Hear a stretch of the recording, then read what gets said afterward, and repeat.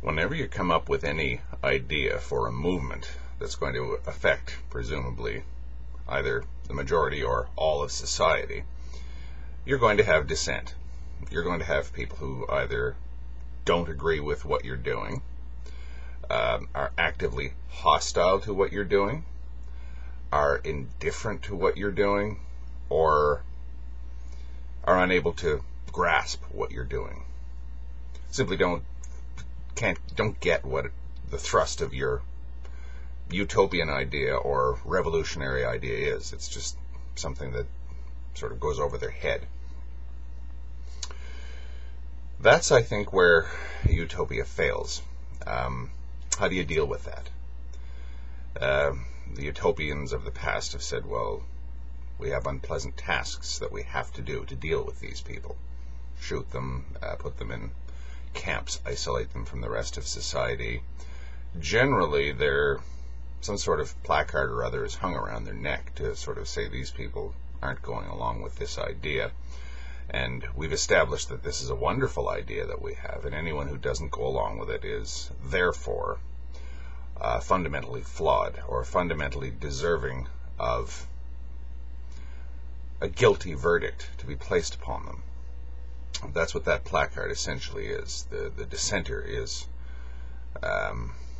just by being what he is or she is somehow guilty in a fundamental sense of something. Counter-revolution, being an Untermensch or an imperialist, or any number of these things. In the past, it was a heretic, or colloquially in the postmodern sort of language, it's a thought criminal. Thought criminals are simply going to arise no matter what you do, or it certainly looks that way. And we're never going to get a wide enough consensus to establish any kind of a utopia. Or at least it looks that way. What do you do about that fact? How do you avoid falling back on denunciation and coercion when you're trying to build a utopia? I'm not sure that you can avoid these things. It always seems to creep into the discourse. We've all seen how things like the idealistic colonies of religious dissenters that were formed in the east coast of what is now the United States in the 17th century ended up having all these literally witch hunts. French Revolution lopped off a whole pile of heads. Terror became state policy. The Russian Revolution, the Gulag. The Nazis were going to build this racial superstate, and we know what kind of a nightmare that resulted in. It seems to be that guilt and coercion, and guilt of the projected kind, as in you're the bad guy, or that's the bad guy, and we've got to deal with him before we actually manage to perfect society.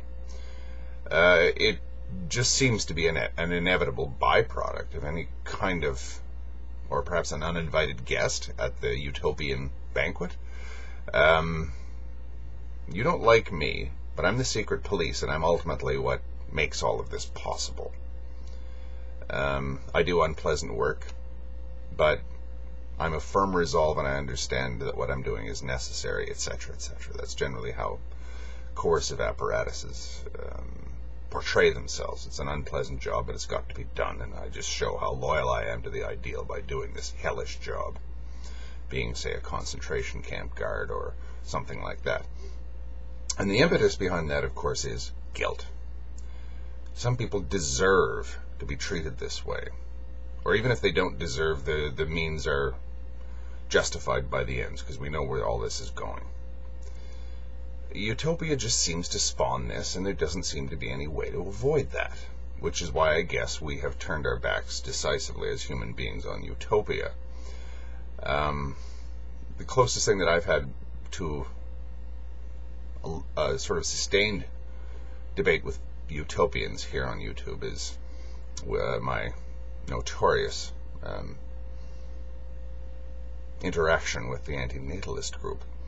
And they rely heavily upon denunciation, and they deal with dissent generally by demonizing anybody who disagrees with them, mentally ill or just plain bastards, the way that it's often described. You're just fundamentally malevolent or deficient or something, just an asshole. No other explanation is required. That's the guilting that inevitably takes place when you're trying to build a utopia, and it illustrates very effectively the frustration that sincere utopians often feel when they run up against human realities. I've studied the career of Joseph Stalin, and he's come down to us as possibly the most bloodthirsty tyrant of the 20th century, maybe in human history. His body count was certainly in excess of that of Hitler's. But if you actually look at his biographies and things like that, and people who actually spoke to him, and in as much as anyone was capable of knowing the guy, there was a large amount of frustration and anger. What is the matter with these people? I'm trying to help them. I'm trying to build a society in which we can banish forever things like poverty and want and all the terrible things that I knew when I was young. Now, of course, there was, I'm sure, in his mental and emotional makeup plenty of just plain megalomania and sadism. But there was an awful lot of that frustration. What's the matter with these people? Why don't they get it? All right, I didn't want to do this, but I'll just have to call the secret police, and they'll help me build this utopia. We've got to decide what we want and why we want a certain utopia. And we've got to decide in advance what means are acceptable to get there. And I think that if we rule certain means sort of out of bounds, we end up basically making a utopia impossible. Is a utopia with wide dissent possible? And in what sense would that even be a utopia?